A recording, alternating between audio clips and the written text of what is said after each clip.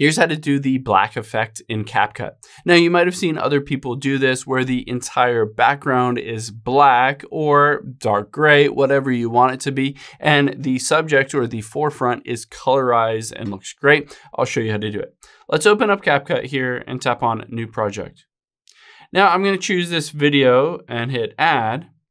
And what I want to do with this video is I want to turn it black and white. But first, I'm going to delete this CapCut at the very end.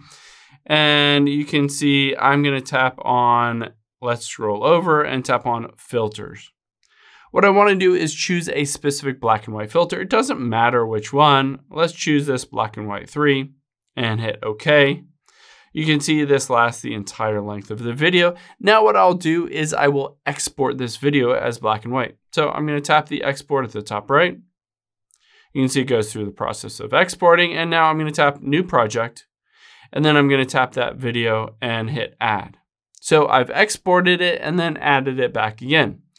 Now all I have to do is tap Overlay at the very bottom, Add Overlay, and let's choose the original video that had color.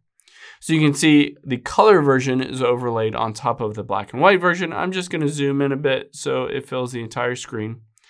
And now what I can do is scroll over, tap on Cutout, and tap on Remove Background.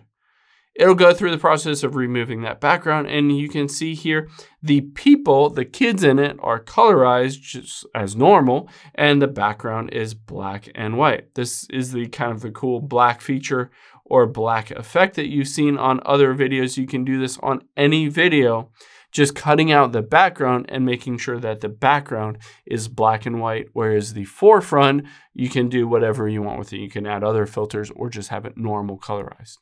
Hope this helps. If you have any questions on that, leave them in the comments down below, and I'll catch you on the next one.